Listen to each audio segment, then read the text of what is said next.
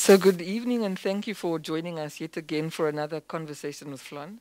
But as all of you know, it's not really a conversation with FLON. It's more FLON talking to experts who answer your questions. We've looked at your questions, we've given them to the experts, and they will be answered. And we are exceptionally honored to have all of these doctors here with us. We know these are the busiest people right now. So for them to take their time and come and have discussions to educate the public, I'm extremely grateful for. So I'll start with the introductions quickly. We've got to my right, Dr. Ellison, who's a cardiologist. And then I've got Dr. Dashirwa, who is a neurologist. Dr. Kashitai, who's a specialist physician. I've got Dr. Titus, who is a medical officer at State, and who's also a long COVID survivor. And then I've got Dr. Amrulu, who is a medical superintendent at Karatura Hospital, and she's also a obstetrician and gynecologist. We're laughing because I was saying I'm going to hash obstetrician, but apparently I can get it right. So we're going to get straight into the discussion. And before we go on to long COVID, there is a question that has been burning a lot of people, and we're seeing it. We even saw it on the front page of today's one of today's daily newspapers, where they were speaking about traditional leaders losing their lives to COVID. We're hearing the same about religious leaders. We also know that there's speculation in certain communities, one being the Ovahedero community, a second one being the colored community, that there are certain people more predisposed to COVID fatalities. Now, for everything that we speculate on, there's a medical reason. And that's why we have specialists here to take us through the medical reasons, because I don't think the science is saying there's an ethnic predisposition to COVID. So it's going to be great to have Dr. Kashitai to start off answering that question. Are there people more predisposed? What are the medical reasons for what people are starting to speculate that there are specific groups? Thank you, Madam First Lady. The first thing is actually that we need to, in order to answer a question like that, we need to look at the data. What does the data show us at? Because we're collecting data every time, when, especially with case management, where I'm actually saving on the National COVID Task Force. Our data are not really pointing to a specific tribal group or specific individual being specifically pre-exposed to the extent of actually being much more vulnerable in that extent. It's rather pointing, the data which we are having is actually that they are pointing to certain clusters of individuals. And those certain clusters have got specific characteristics. They are either in specific professions like ours, healthcare professionals. We have actually had data which is now clearly showing that a lot of healthcare professionals are picking up COVID more than anyone else. And they're also obviously ending up in hospitals more than anyone else. And in terms of the numbers, they're also among those who are also dying from COVID. But we also need to look, and this is just the mere fact that they are actually heavily exposed. They come in contact with individuals. If you can imagine certain colleagues of us spending the whole day in an intensive care unit, which is full of patients who are having active COVID. So that is the one thing. That is that cluster. And another cluster of individuals are actually individuals who are actually working in certain sectors, like, for instance, in the banking sector, where, and the main reason is actually that in the banking and in the mining sectors, where they are actually working in very close confined environments. And those close confined environments are actually creating a better breeding ground for COVID. We all talk about COVID being spread by droplets. By now, every one of us actually knows that COVID is actually everywhere in the community. I mean, at the beginning, we were talking about sporadic infections, but now it's actually a community thing.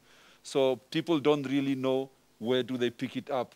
And that's the same thing. I mean, people, for instance, who are working either in the banking sector or similar type of situations, they have got contact with different people who are coming from different areas. And since this thing is actually already in the community, they will actually be heavily exposed. And not only that, the fact that that they are finding themselves in close confined environments where they've got to rely on air cons. Those air cons actually make those droplets to spread easier. And that's the same thing with people with, for instance, in church leaders. Church leaders are also much more prone to that because they are in churches. The areas is actually very close, confined. And at the same time, because this thing is in the community, they are exposed to many different people.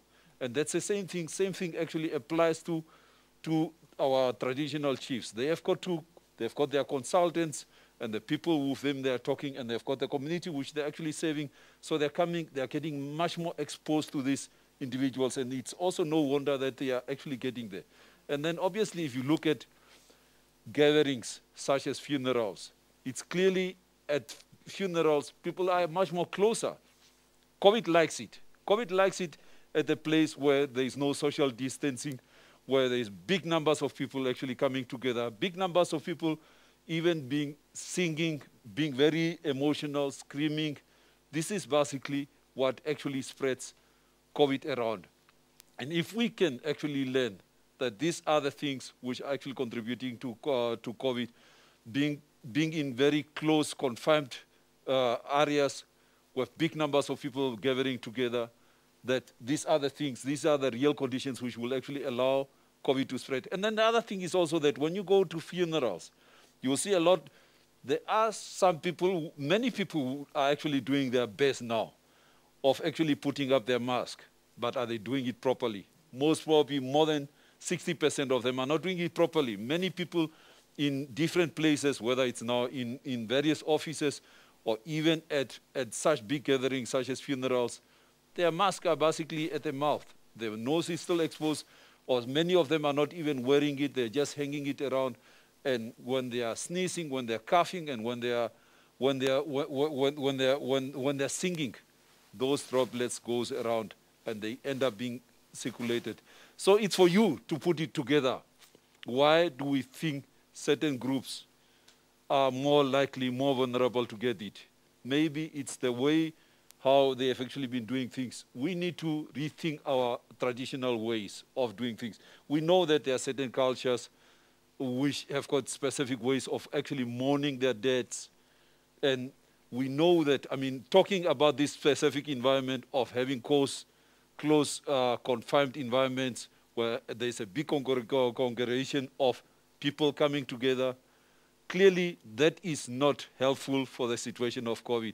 And that must actually, unfortunately, change, because we cannot go on every time, basically from one funeral to another one, ending up losing people and ending up with people who, a week after they have actually been at a funeral service, end up with more infected people and a few of them actually succumbing from this year. We need to break this circle.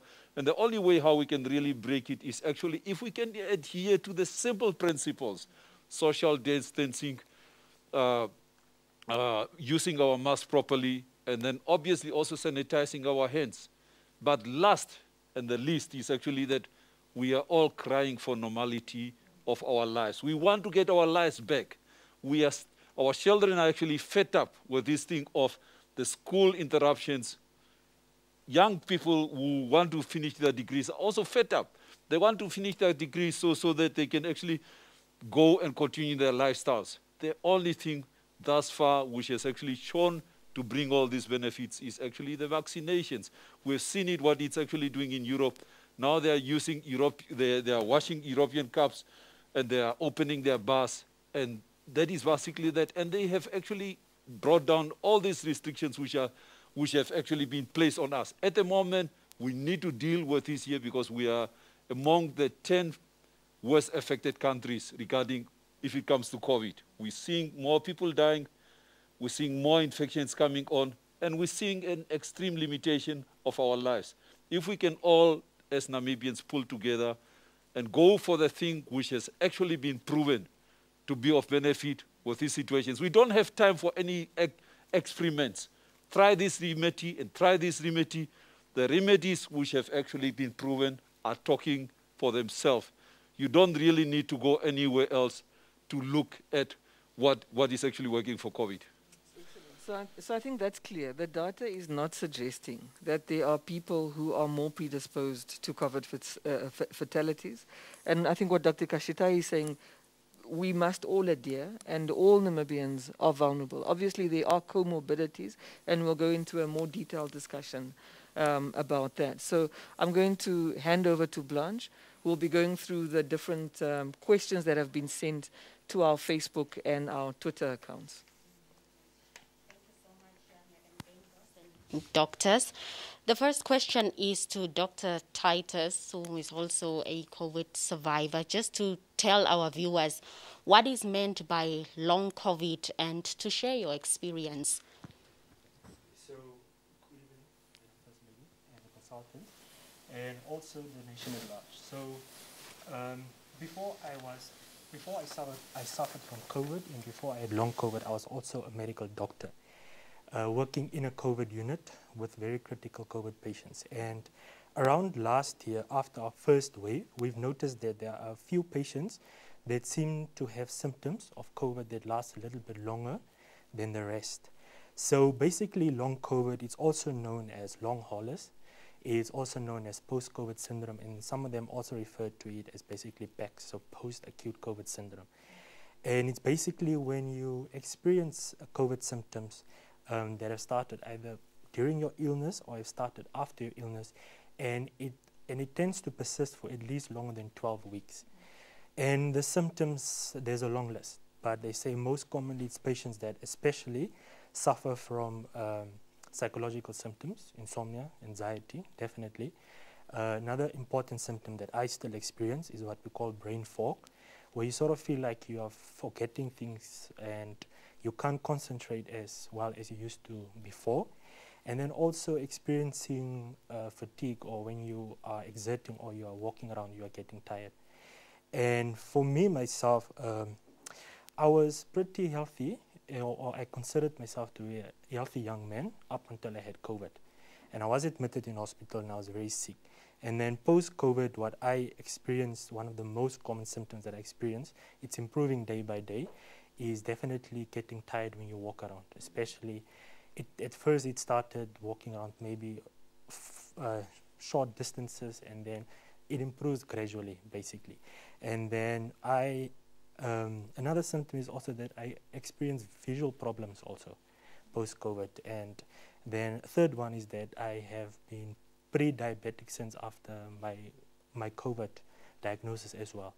So I am still lucky, at least I didn't end up on oxygen for the next 2 or 3 months, but the symptoms is basically endless, and especially the psychological aspect of long COVID, not just for the patient, but also for the community and the relatives that have lost family members. And it's important to know, especially for the public, is that long COVID doesn't discriminate. It doesn't only affect the old people, those who had severe COVID, but also the ones who had mild disease. So the other doctors, maybe to start with Dr. Amagulu, how does it manifest itself, perhaps to explain from a cardiovascular point of view, neurological, and also on the lungs, to be assisted by Dr. Shadirwa?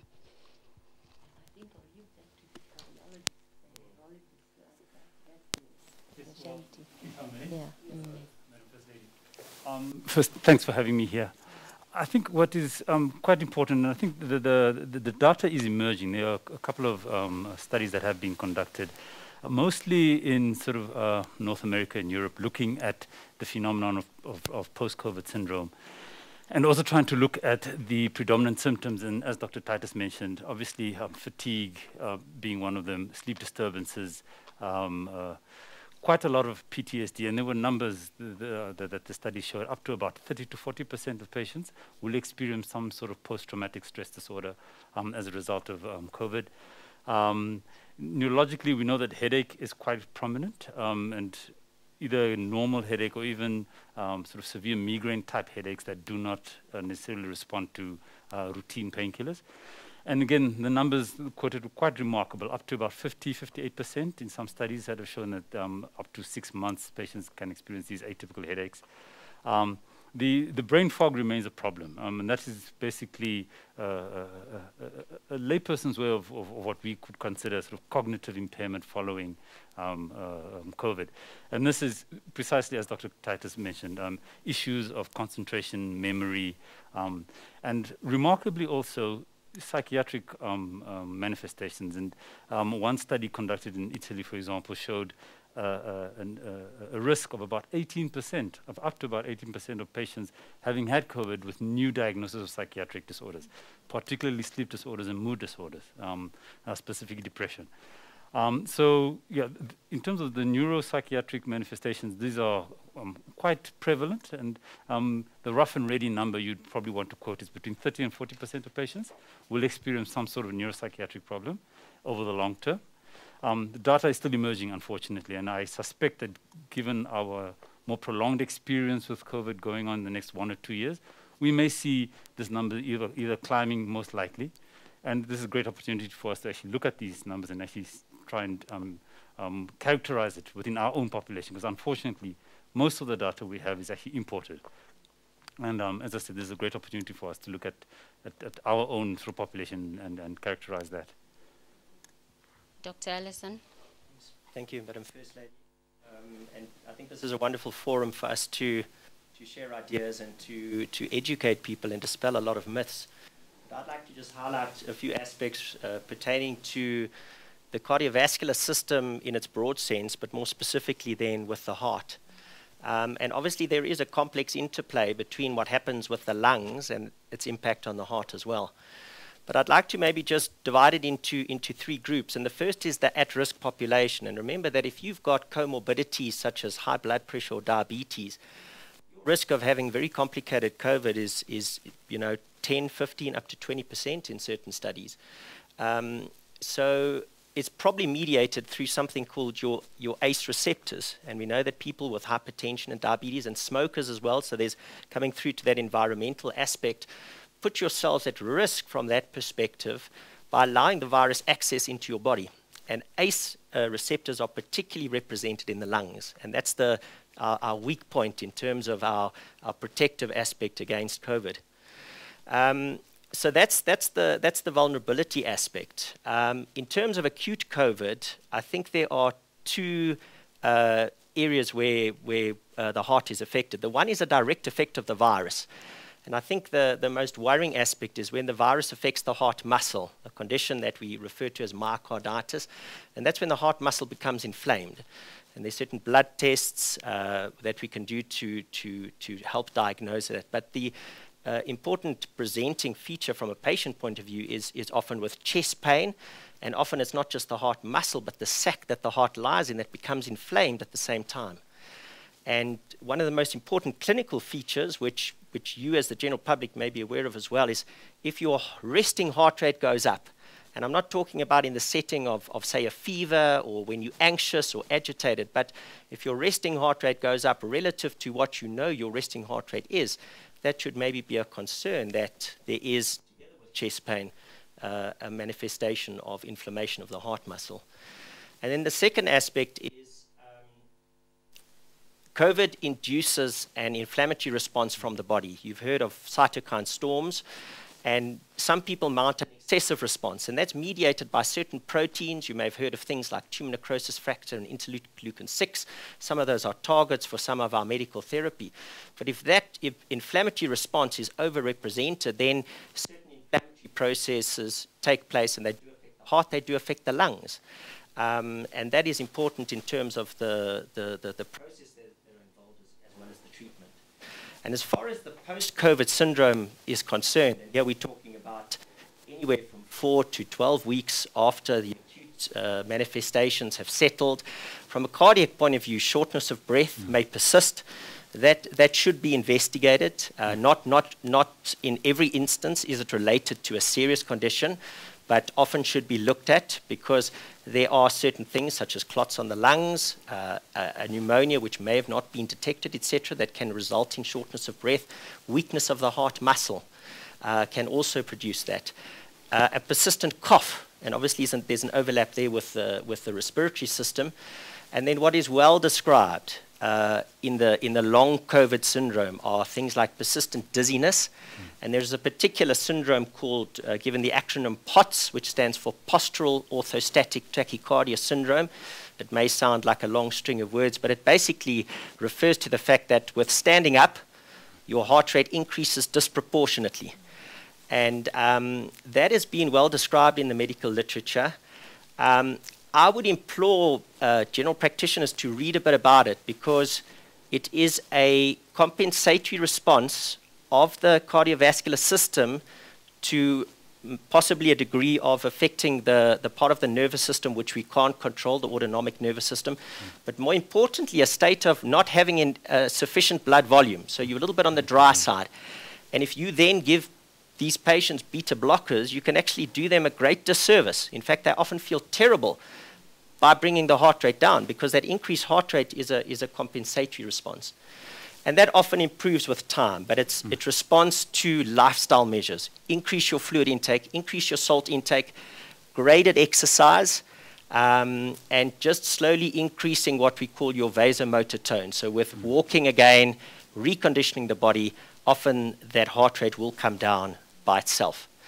And then maybe if I can just finish off by, there are well-established guidelines that in fact were published by the American College of Cardiology last year as to when people should resume exercise post-COVID. The last thing someone wants to do is to start jogging again where you may have had some inflammation of the heart muscle. And just as a rule of thumb, if you are asymptomatic, and a lot of us now in this third wave test positive for COVID, if you're asymptomatic, no exercise for 2 weeks after you tested positive. If you have minimal symptoms or mild symptoms, you need to wait 2 weeks after your last symptomatic episode. And that means muscle aches, joint aches, fever. That's being on the safe side 2 weeks after your last symptom. So don't go start exercising if a week ago you had palpitations, so perception of an extra or missed heartbeat, just an awareness of your heart beating. And in the more complicated patient who has landed up in hospital, who's maybe landed up on a ventilator, they certainly need to see their general practitioner and possibly a physician or a cardiologist to do more sophisticated tests. And there are certain screening blood tests that we can do to look for clot breakdown, to look for inflammation of the heart muscle, to see if some of the hormones in the heart have been activated by this virus, which may have impacted on the heart in a more serious manner. Doctor, just before we move on to the next question, as a follow-up, I just want to know, are the health facilities, Namibian local health facilities, equipped to deal with long COVID? To tell you the truth, probably not, because we're actually actively scaling up facilities to manage acute COVID. The numbers are so many. We are converting normal wards to create bed space for the high and rising numbers of acute cases. So in fact, cases of long COVID are probably missed, are probably underestimated in terms of how many they are, simply because we're still doing a catch-up in terms of trying to accommodate those that are newly and acutely being infected. So even the follow-up clinics that should be in place for these sort of patients, we would have to do a lot of work in that regard. So maybe a direct response to your answer is possibly not, because we're still in emergency mode in terms of preparing for those that are flooding facilities currently with new infections. Dr. Shadhirwa, after taking vaccines and during COVID, many people complain of headaches. So you spoke about brain fog and PTSD. What does COVID do to the brain, and why is this long term? Yes, well, the headache is almost ubiquitous. It's quite common after a vaccination. I mean, I myself can attest to that. And so one shouldn't be overly concerned, and it's probably on the basis of the activation of the immune system that then causes that initial headache that patients will experience after vaccination. But to try and answer your questions in terms of what COVID actually does to the brain, there are many reports, and there are fancy words that are thrown around, things like encephalitis, and etc., which is basically a fancy word of saying there's inflammation in the brain. And anecdotally, yes, in my practice, I have seen about 3 cases of this, of patients presenting with COVID, and the presenting complaint being just inflammation or confusion and funny behavior as a result of the COVID. I must stress that this is a very infrequent presentation, so it's not something that happens a lot with COVID, but it does happen. And on speaking on the sort of post-COVID syndrome, sure, the cognitive impairment is a problem, and I think most survivors of particularly severe COVID will attest to that. It's a big challenge, and the patients just don't feel right. They have difficulty concentrating, and there are many theories as to what causes that.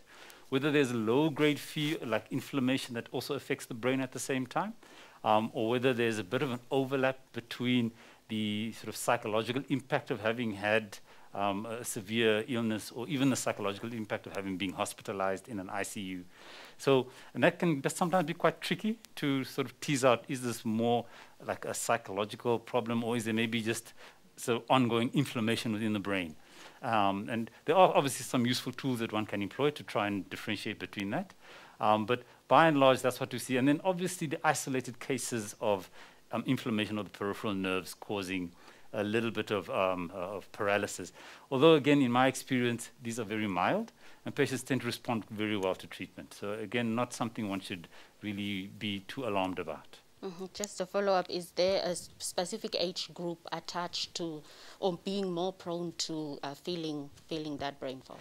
Not really. There are some studies that pointed towards the 40 to 49 age group, although, again, the data is emerging, and I think it's too early to say definitely that there's a specific age group that is affected. And I think the rough and ready answer would be everybody is generally at risk of developing this at this stage. That's what the data indicates. Okay. And Dr. Magulu, to be assisted by Dr. Ellison, what are the common myths and misconceptions on long COVID? How can state, private, and individual players counter them, as well as other fake news? I think Dr. Kashitai can also come in there. I think there are many, and they're probably related to general myths and misconceptions related to COVID in general. But I think specifically for long COVID, patients can misinterpret ongoing symptoms for this is ongoing COVID, but it might be complications that are arising, a pneumonia that is a secondary bacterial pneumonia that could be setting in. It could be a thrombotic event that could be setting in. And I think those misconceptions that I've had COVID, and the specialists or the doctors are telling me that symptoms are going to take weeks or months to resolve, can keep people back and prevent them from seeking care. And those are things I think that need addressing, that should these symptoms present, should they persist, seek care, get a proper thorough assessment, and the diagnosis of long COVID is appropriately made. Because I think in itself, it's a diagnosis of exclusion. You've got to be able to say, I've excluded these other things for me to be able to say, okay, this is possible complications of acute infection, and it's part of the recovery process. So don't sit at home saying, this is expected, I'm afraid of ending up in Katutura. You know, people have those conceptions. Come, be assessed, and the diagnosis is appropriately made, that this is indeed long COVID, these are the expectations, and this is how you can be assisted to recover. Yeah. Yes, doctor. Yeah, it's the myths which are going around that is, I think these have cooled a bit down. The way they had these myths of saying that if you are vaccinated, there's some magnetic stuff which is actually being put into your body, and that magnetic stuff have got some sensors or some tools which can actually program you for after a specific period for certain illness, and indeed actually even taking 2 years, you might actually end up actually dying. Those were this statement went for a long time around there. But I mean, obviously, you know, when you're injecting someone with fluid, you need to know that for that stuff to happen there, that a magnet is actually attaching there, you need to have a lot of metallic stuff to stick on that. So a lot of this here didn't really make any sense at all, that things like that can actually get through that. So the same stuff which we're actually using to tag our animals, for instance, or the same stuff where we are using to put in Depo-Provera, and I mean sometimes long-acting oral contraceptive devices which we're actually putting in their bodies is actually almost the same type of equivalent which people were using.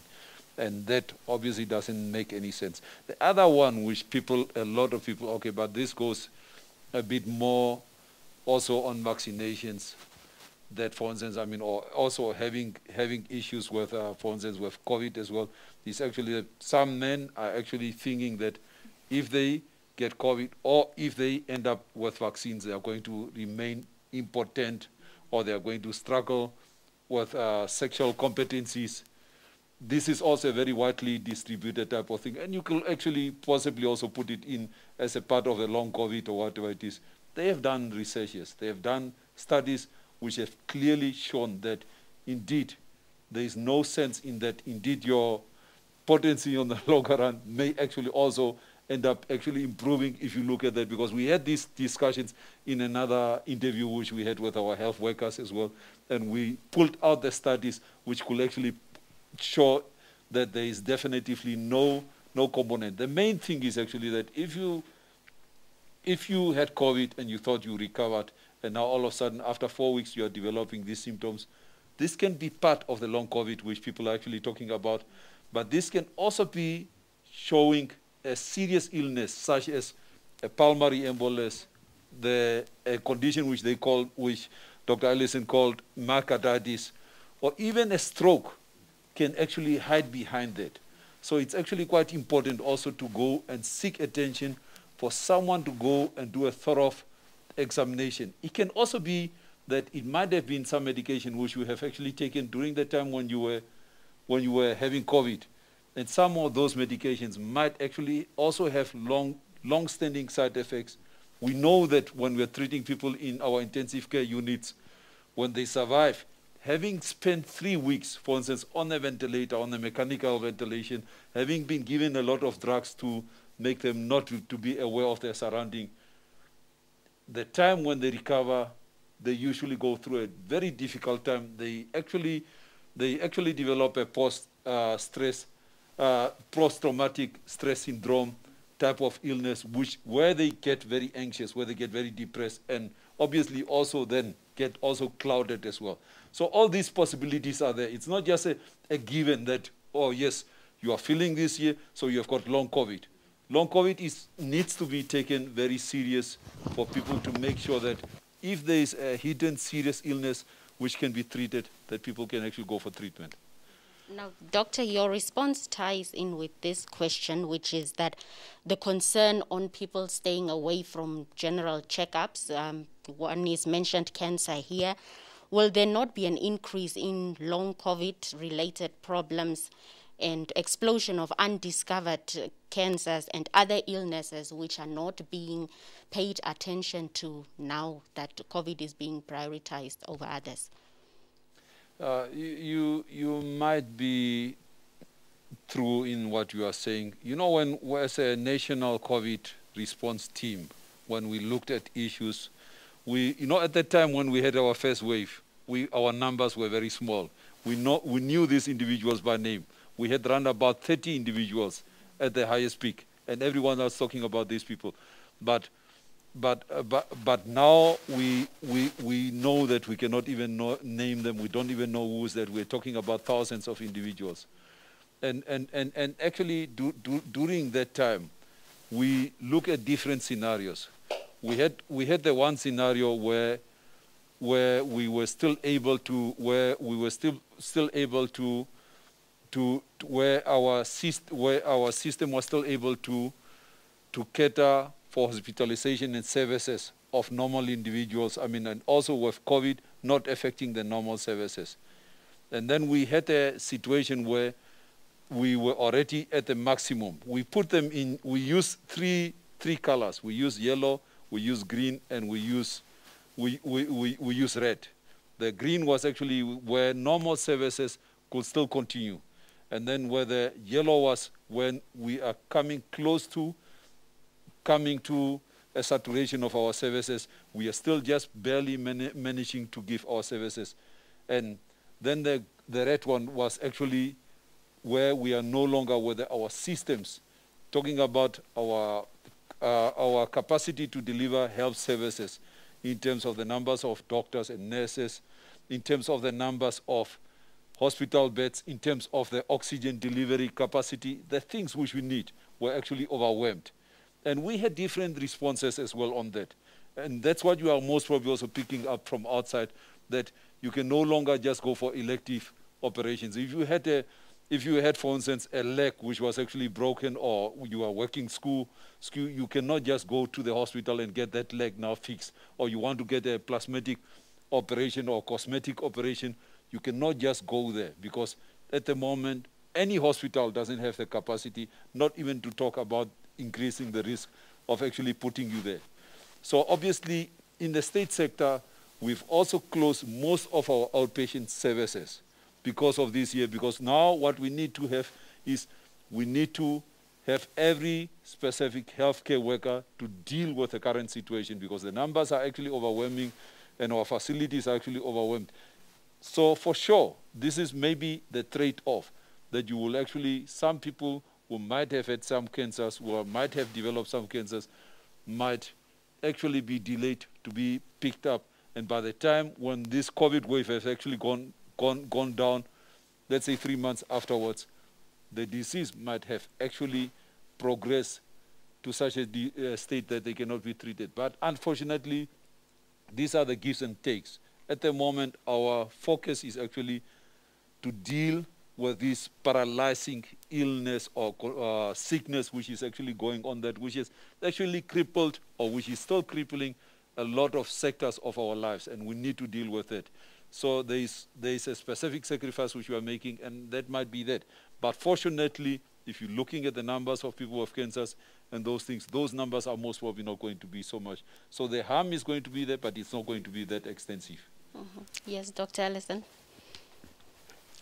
Yeah, I think that as long as the incumbent acute problems are still taken care of, there will be an opportunity to play catch up going forward. But I mean, it goes to say that patients who still present with acute abdominal pain or bleeding episodes are taken care of. So those will continue to happen in the face of the COVID pandemic. And that's why emergency care facilities continue to function. We are not doing elective procedures to allow staff and to allow our wards to be open up for COVID patients. But there still is that subset of patients who will come in with traumatic episodes, acute appendicitis, patients who are still having babies, etc. So there is an aspect of normal life that will need to be attended to. And I think in terms of the screening programs, from mammography, from doing pap smears, from men going for their prostate examinations, etc., although those can be put on hold for a period of time, there will be a time where we're going to have to say, look, we need to up these screening programs, because it can't be put on hold indefinitely. But saying that, there are certain patients who are currently sitting at home, for instance, with an early diagnosed cancer, and those patients fall into a bit of a gray zone where there will have to be allocations for them to continue receiving their treatment, whether it's from an operation point of view or receiving radiation therapy or chemotherapy, etc., going forward, because those are instances which really can't wait until the third or possibly fourth wave have finished. Mm-hmm. This question always comes up, Madam First Lady. It has to do with ivermectin. And again, this person asking, is it effective, and the side effects? So, yeah. And there's two elements to it. So I think the first element is, what are the treatments? People are always asking, what are the treatments that are working? Should I be steaming? Should I be drinking? Which pills should I be drinking? And then ivermectin is always there. You're right. Always Blanche. There. So maybe Dr. Titus can start with the type of treatment that he got, and then just give advice on what type of treatment is typically given to those experiencing severe diseases, and then other doctors to tackle the ivermectin question. No, all right, thank you. So I think for the mild diseases, it's mostly supportive therapy. We do give immune boosters. We also give medications for headache, medications for fever, as those are very common symptoms. And then I think also other medications that we give is that for patients experiencing coughing or so forth, we also give them medications to help with that. So it's really supportive in terms of what is the patient's symptoms and how we can assist them with that. But also when it comes to mild and moderate disease, is that especially mild patients who are being treated at home, is the ability for the patient to recognize when they're getting worse. And I think it's important that if you can afford it, or if you can borrow a pulse oximeter, it's a small machine where you can check your oxygen saturation. If you can afford to buy it, or if you have one yourself and you can borrow it to a friend, to a neighbor, please do. And then the other important symptom for me personally was that when you start trying to do daily activities and just walking from your bed to the bathroom or from the couch to the toilet and you are out of breath and you're completely tired, I think that's a very dangerous symptom in worsening chest pain, definitely. And then obviously for severe disease, once again, we have our supportive therapy in terms of oxygenation, if the patient needs it, and then escalating as the need increases. So should the patient require assisted ventilation in terms of non-invasive as well as invasive therapy. And then, and then the other important medication is definitely the steroids. I'm sure a lot of people have heard of dexamethasone. We usually give it to our patients with severe COVID requiring oxygen. There are trials that have shown that it helps. And then we also, to some patients, we also offer remdesivir with their consent, definitely. Yeah. And then if you need intubation, if you cannot cope on just normal face mask oxygen and you need to be escalated and you need to be intubated or you need assisted ventilation, then it's basically that we activate ICU type of, or ICU protocol therapy, and we support you in terms of if your blood pressure is too low, we support you with certain drugs. There are patients that go into organ failure because of the COVID, and there are patients that also develop superimposed infections, especially superimposed pneumonia, so we also treat that. And then there have been a few patients that have developed renal failure, so the kidneys don't work very well because of the severe disease. So they might need dialysis, so basically we put them on a machine where we try to remove the toxins from the body, which is supposed to be the kidney's job, more or less. Yeah. Just on that point, you spoke about superimposed. Yeah. For a layman out there, what does it mean? So superimposed, so basically so if we just talk about the lungs, so in simple terms is that when COVID attacks the lungs, and COVID it loves the lungs, because personally for me, it started with a cough before I started experiencing loss of smell, loss of taste, and fatigue.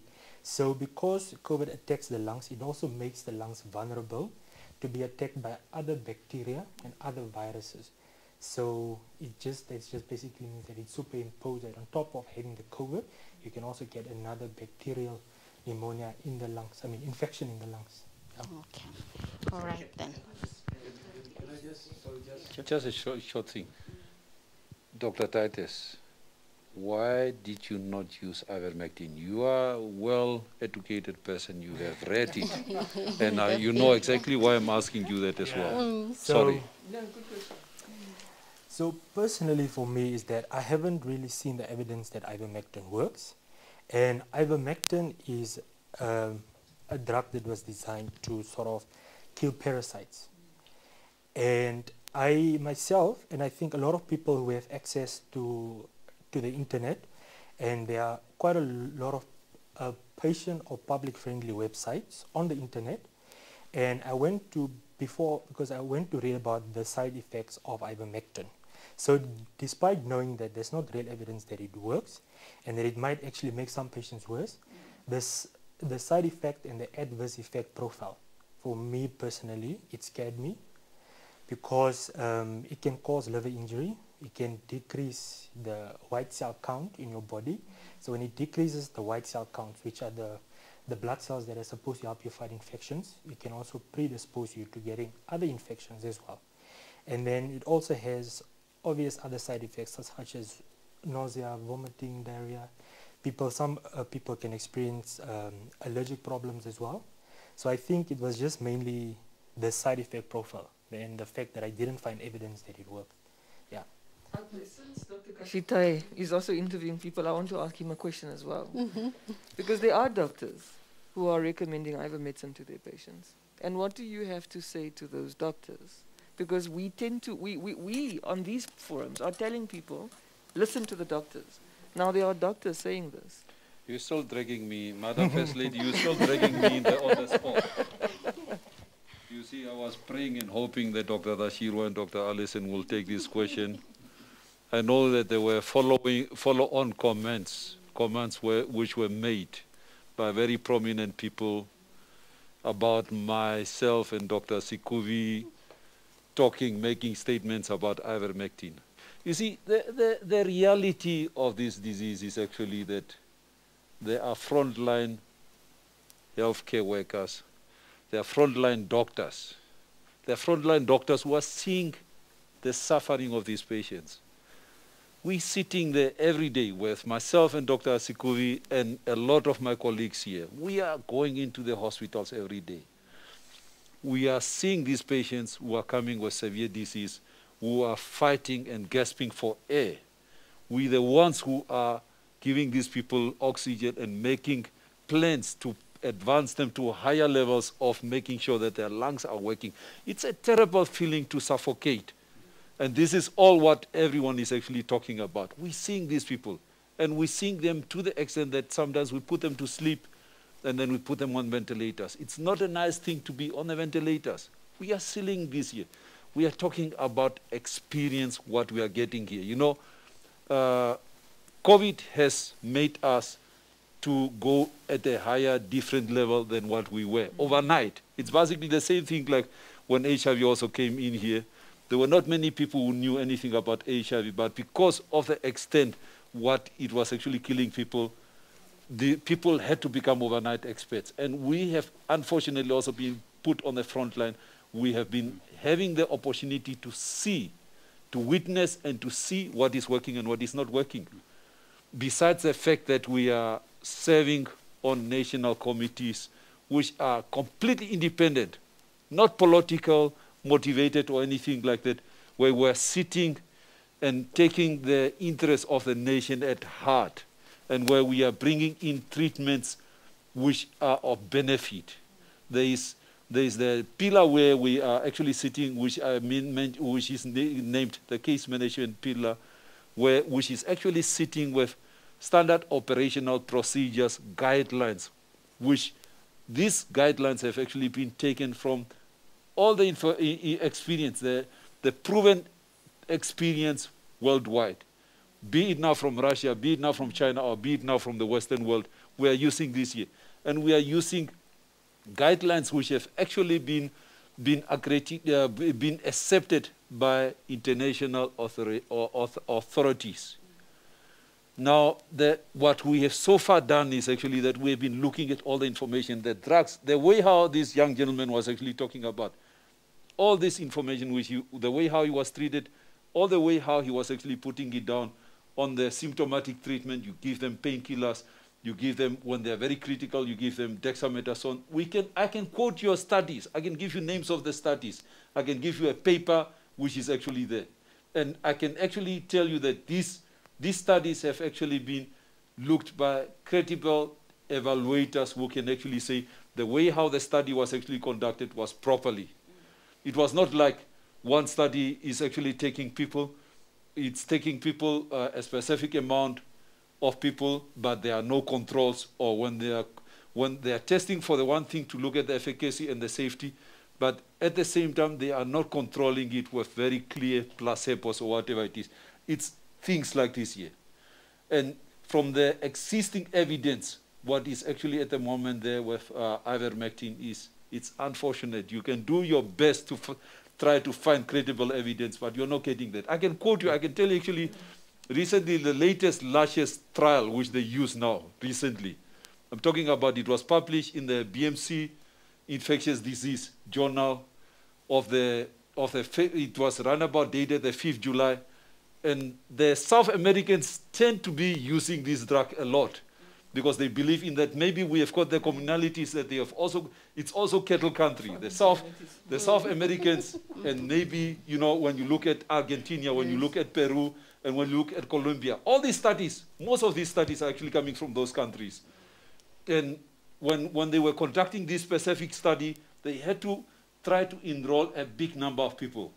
But why? They only managed to get 500 people, 500 volunteers in that type of study. And out of 23,000 individuals, they only managed to do that. And what is the reason? The reason was actually that most of the people, over 12,000 people, were already on, who actually volunteered to participate in that study. They were already on ivermectin. And when they did that, they took these 500 individuals, they put half of them in the one group where they give them ivermectin, and then they take another one, the 500, where they say these are placebo. Obviously, people didn't know what they were getting, and then they were following these individuals up in terms of the adverse effects and in terms of the prevention of hospitalization and the severity of illness. And they look at this, and they look at these individuals. Round about 14 of these individuals who were on ivermectin all ended up in hospital, compared to 20 individuals on the placebo group. So the difference in the numbers were not so big.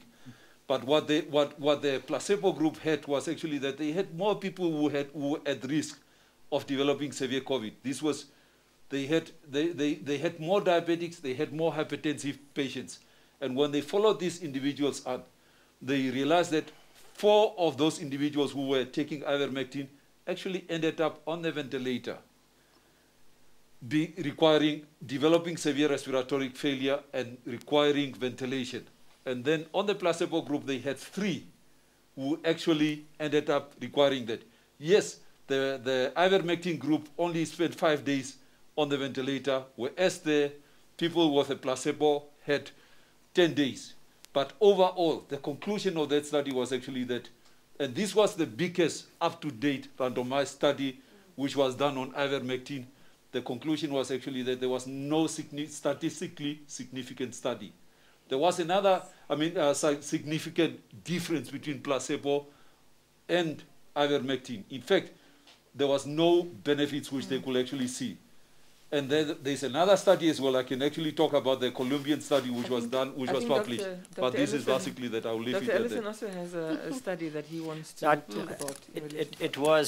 It was with reference to the Ivacor ivermectin study, but I think just to make a comment about that is, in fact, if you look at it, and I know the numbers were small, but it is one of the first randomized placebo-controlled trials that we've got. All of the data before that are being quoted are based on meta-analyses, and those have got huge statistical flaws.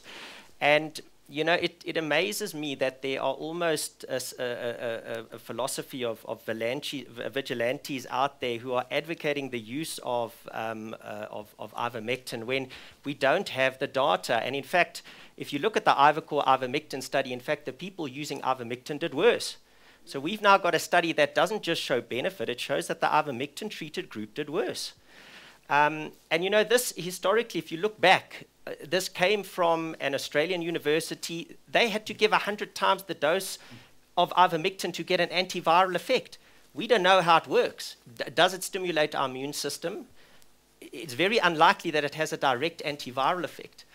And if you look at international organizations like the World Health Organization or the Center for Disease Control or the National Institute of Health, ivermectin does not feature in any of those trials because there has been that concern.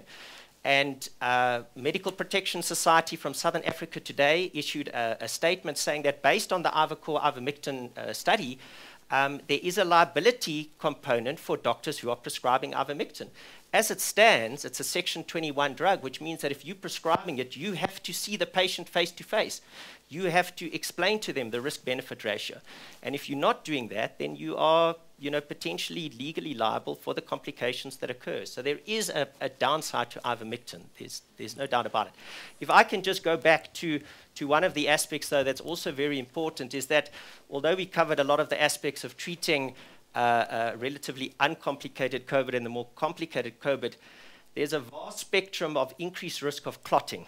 And that clotting risk occurs during the acute episode, but it persists for afterwards. I mean, in my own practice, I have unfortunately seen tragic incidents of people having strokes, people having heart attacks, people having clots in the arteries and the veins of their legs, people having clots on their lungs, pulmonary emboli, for 3 to 6 months after COVID infection. So I think what is fundamental is that for uncomplicated COVID, patients should be on an antiplatelet agent, something like aspirin.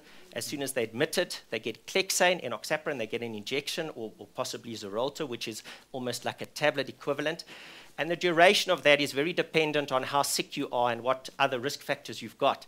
But it is a concern that there is a direct viral effect on the blood vessels, but because of the inflammatory response, that prothrombotic risk, that risk of sticky blood, persists afterwards.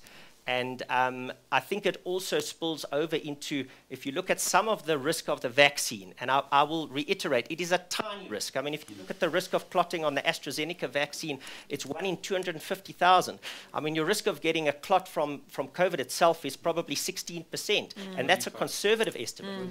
So my recommendation, and I do individualize on a patient-to-patient basis, is that if you're at low risk of bleeding, take an aspirin, a mini aspirin, so in the form of Ecotrin 81 milligrams or aspirin CV 100, and use it, I think, for the duration of your vaccination period until you've had your second dose and for a month afterwards. For that long? Yeah, I would do that because it's going to minimize your risk. Yeah. Certain high-risk individuals are either already on blood thinners or may in certain instances need an escalation to a blood thinner such as rivaroxaban, Xarelto. Yeah. And I think that needs to be discussed with your doctor. But it is a concern to me that the risk, and I can tell you it doesn't feature in any international guidelines, but it is a concern that the risk of clotting persists for quite a while afterwards.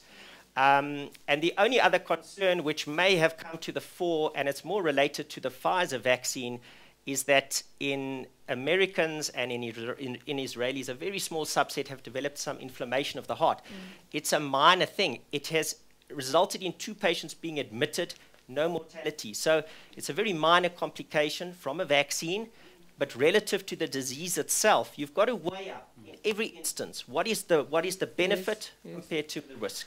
And individualize. And I just want to quickly jump in there, and especially with Dr. Marulu, who's a gynecologist as well. So we were given the same advice by the same doctor about blood thinners not exercising, which we've taken, and I'm currently on blood thinners. But I think what I didn't think about, and which I think more awareness should be made for women who still menstruate, the impact of blood thinners. For their next cycle. I think if you can just take that through, because I think a few women are in for shocks when they go into their next cycle.